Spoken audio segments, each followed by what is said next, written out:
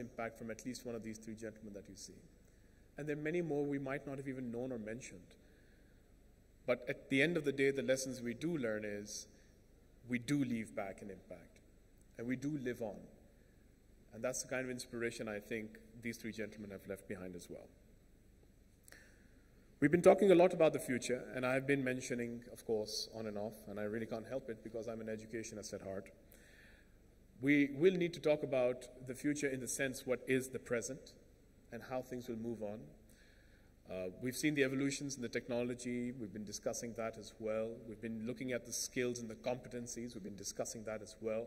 If I may share an anecdote from Skatna, where I belong to, we were serving someone in South Africa, and the gentleman came up and he says, "Brilliant, blown away, applying it in our life, but I must confess, sir, that our souls are dead by now. We would like you to go back to school.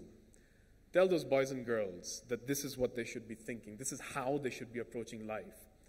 So we at least have made that effort to make a program to go back to school rather than send back to school. But let's hear what schools are doing themselves.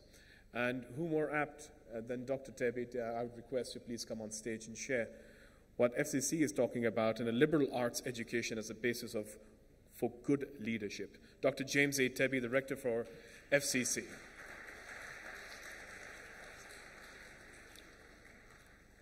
Delighted to be able to be with you here this afternoon, and have appreciated enormously the sessions that we have been listening to. It's a world-class presentations that we have. One thing that I did pick up on a lighter side is that all the money that we spent in Legos for our children, our 3 boys and 1 daughter, if I had taken that and invested it in one of the several good companies that are represented here, I would be able to live comfortably to the 100 years old that I'm supposed to be reaching sometime, rather than spending that money in Legos. But anyway, I've appreciated greatly what it is that we've learned here. I would like to take just 30 seconds of my time. I'm going to stick to time. And I'd like to ask each of us to stand up, turn around once, and then sit down. These sessions are long. If you don't wish to stand up, you don't have to, but stand up, turn around once, and then sit down. And then thank you very much, and then we'll begin. Thank you. It takes a risk in doing this because then the conversations also begin, and one makes connections with other people at their table. When I first came, mine will be more of a personal story coming here. When I first came to Pakistan and came into this role of rector at FC College in Lahore, one of the things I did was to try and visit different companies and talk with the CEOs or the HR people to discover what kinds of students or what kinds of professions that they were looking for, what kinds of people did they want to hire, and then commend our students to them. I had the opportunity to visit the Daewoo Bus Company and talked with the CEO of the Daewoo Bus Company, which was close to us, and I asked him what kind of students or what profession, what should our students be studying if they were to try and get a career or a job with Daewoo. He said, "I don't care what they study." He said, "What I want is somebody who can make decisions, who can think, make decisions for themselves, and to lead." He said, "It doesn't matter what they study. Please give me somebody who's able to think." That was what he was asking for. And I discovered, too, when I came here, that there's a hierarchy in education in Pakistan. If one's very intelligent and capable, one does medicine or does engineering. That's what you try to do. And then it goes down the list until you get down to the humanities and to the social sciences and humanities, and those who are not as capable then take and study those. One of the things that people ask and constantly ask is, what kind of job does a student get as soon as they graduate? What is the amount of money that they earn, and how many of your students are employed and actually have that job? The purpose of education is to get that first job and to be able to be successful in learning. Subjects like medicine and engineering, there are certain facts and principles that need to be learned, and a discipline is necessary. I don't want to have surgery from a doctor who has not taken the discipline of learning medicine properly and learning where the organs are in the body. I want them to know that and to have those facts down. And so getting that job and learning a discipline are an important part of education, but it is only a part of education. There's much more to it than that. How is new knowledge created, and how is new knowledge applied? How are new jobs created in a world with an expanding population? And it's much more important than learning a discipline or getting that well-paid job. And this is where a liberal arts education actually comes in. A liberal arts education is an approach to learning that empowers individuals and prepares them to lead with complexity, diversity, and change. It provides students with broad knowledge of the wider world in science, culture, society, etc., as well as an in-depth study in their specific area. I like to say at FC College, you've heard it, it isn't original with me, that education is what is left when you forget what you have learned in your class. Education is what is left when you forget what is learned in your class. It is the tools for further learning, for preparing a person to be a lifelong learner. How important that is when we've heard session after session about how we don't know what the future holds. And a liberal arts education particularly prepares us for jobs that do not yet exist. It prepares us for jobs that do not yet exist. Dr. Musaddiq Malik gave a good example of what is going to be coming on into the future. And how is it that we prepare for that when we can't specifically prepare for it? It's the ability to see beyond local horizons and to bring about change from the world in which we live. There's a story that a joke that I read about where two fish were swimming in the ocean. Young fish. They were swimming in the ocean and they were talking with each other, and a senior fish, an older fish, was coming the other direction. And as he saw these two young fish, he said, "How's the water, boys?" And they said, "Fine, sir, fine." And he swam on by, and then the one young fish said to the other young fish, "What does he mean by water? What does he mean by water?" It's the very thing that they were living in and understanding and didn't even understand it. Well, a liberal arts education and education helps us understand the environment and the water in which we live and think critically about our environment. The higher a person goes in leadership, the more abstract their thinking needs to be. When you have an initial job, you do the job and the task that's there. But the farther up in leadership you go, the more abstract in the concepts you have to have that are there. This liberal arts education now is under attack in the West. It was very popular and very much a part of the educational system. But you'll be interested to know that it actually came originally, well, it existed in the Muslim world. It existed back in the Greek times. It came over and into the Muslim world, and it was there. It was housed within the Muslim world for a number of years before it went on to the West. And isn't it time that it would come back into the Muslim world? I attended a conference in January, the Council of Independent Colleges and Universities, which is the largest such group that meets in the United States, with some 800 heads of universities that are part of this. That was meeting in Florida. And the number one theme was the attack on liberal arts education, liberal arts education. How is it that we're going to fight it? The importance of it. That's there. And in that, there was a study, a longitudinal study of what this education produces. Forman Christian College is part of an association called the Global Liberal Arts Alliance, which is made up of 50% universities in the United States, colleges and universities in the United States, and 50% of those that are outside the country. And the director of this was doing a study, a longitudinal study, on what a liberal arts education actually can produce and do. And as he explained it, he pointed out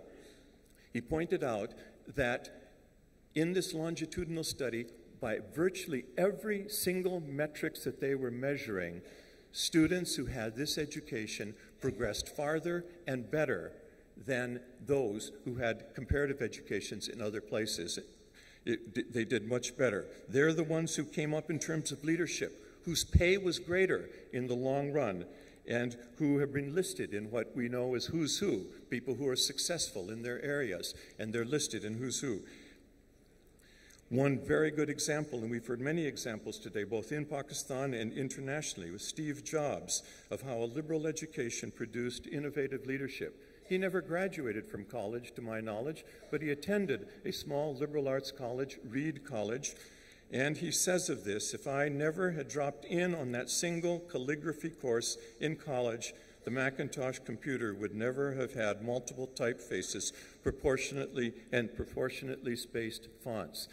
He lived sleeping on the floor in his in a friend's room. He audited classes because he couldn't afford to take the expensive classes in the college, but it helped to shape him in his thinking so that he had a very innovative approach to education.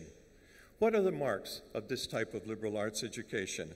Broadly based, educated in different types of courses. At FC College, students are required to take general ed classes, and most of them do not declare their major until the second half of their second year. They need to take the courses and discover what it is that they would like. They have freedom to pursue their own interests. At one graduation in 2014, I asked our graduating class in the brief speech at the end how many of them had changed what it was that they were planning to study when they came to FC College, and more than half of them put up their hands.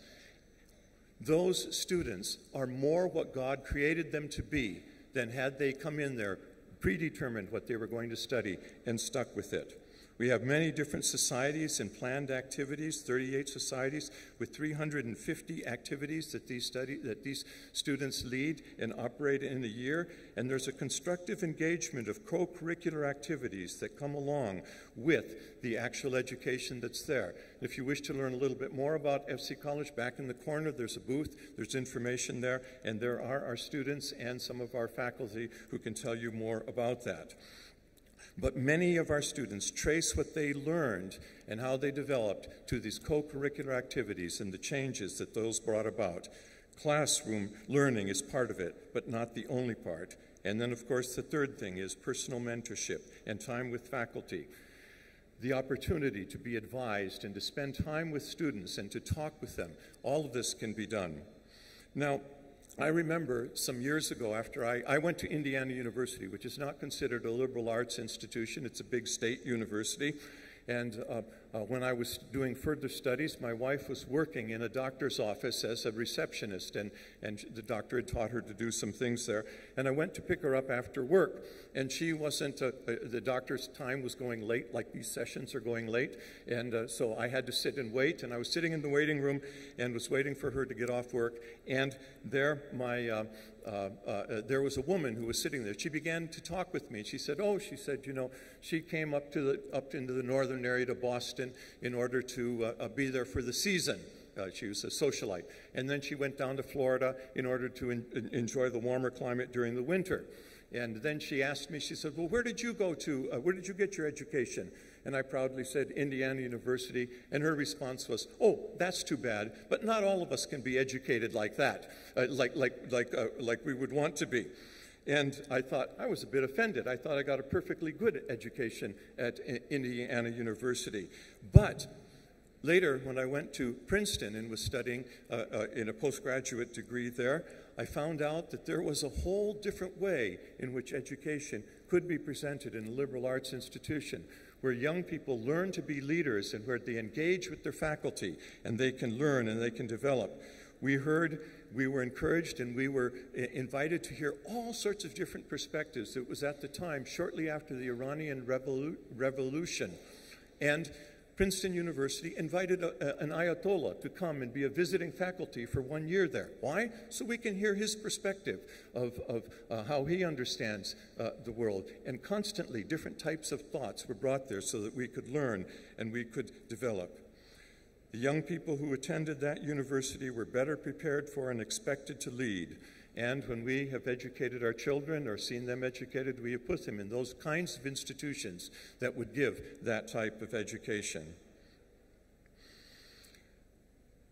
I talked with when we were at FC College, there was students were complaining that their parents didn't understand what type of education was happening there. And so we had an event where students invited their parents, and we explained what a liberal arts education was to the parents with the students present. And a number of them came.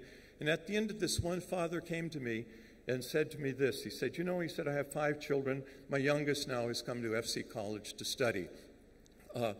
He said he is doing a double major. He comes in the early morning.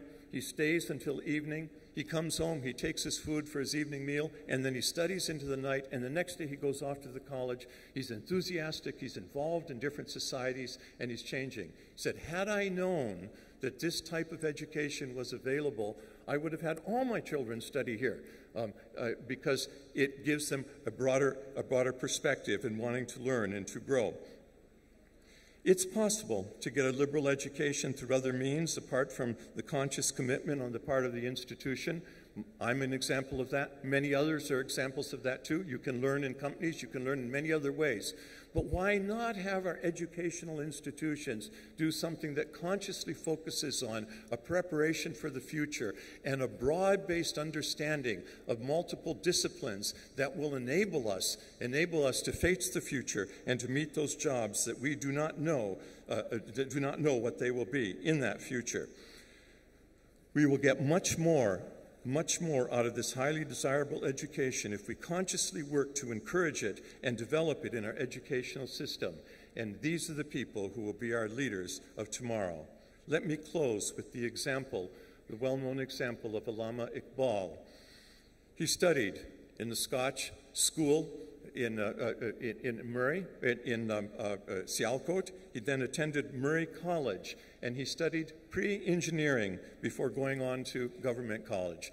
That sounds so typical today. Everybody wants to go into pre-engineering with the expectation of going into engineering. Many people could supervise the construction of a bridge, but very few people can write with the insight that earned Iqbal the title of Shair-e-Mashriq, the poet of the East, or had the foresight and the intellectual authority to conceive of the nation of Pakistan. He went on to study philosophy at Government College and was influenced by a philosophy teacher there. And he was the one who developed and then was the one, of course, who conceived the whole concept of Pakistan. And think what Pakistan would have lost had Allama Iqbal been an engineer, and only an engineer. Thank you.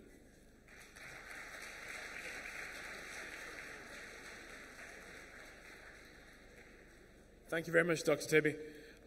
I just hope that no one misheard. Allama Iqbal was not in favor of making bridges and just bridges. He was wanting to make the nation. Just to clarify. All right.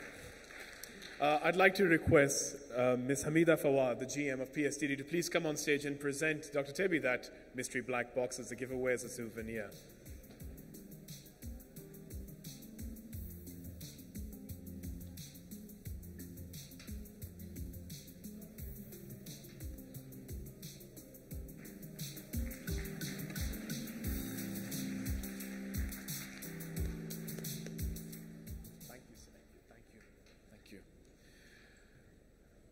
All right, folks. I have a feeling you guys are going to be very happy when I make this announcement. Lunch will be served on time. Yeah.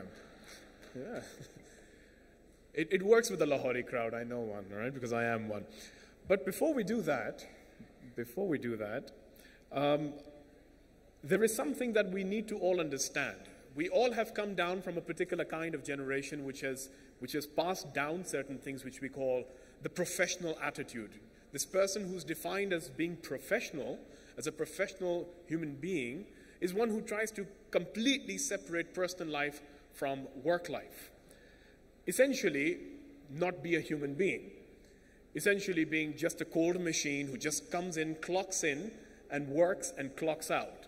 And then you have spent at times, unfortunately, your entire professional life not knowing the person sitting next to you as a fellow human being. In fact, I remember there was a random survey that was once done, and it came out very, very sad, that the best friends that you have are generally those out of your work crowd.